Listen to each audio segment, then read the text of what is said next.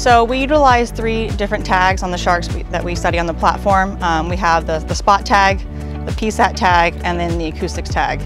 And the spot tag is the one most people are familiar with. It's the one that gets attached to the dorsal fin, and it will create a ping when it's breached above the water surface. And that's when you log onto the Shark Tracker app. All the pings that you see on that app is actually generated from the spot tag.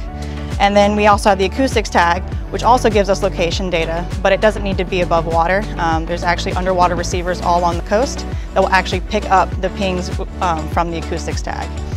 And then finally we have the PSAT tag, which measures temperature and depth data, so it gives us a better idea of like the diving behaviors and the temperature ranges that they're existing in. Using all the data from these tags, we wanted to better understand the movements and the diving behavior of the white sharks.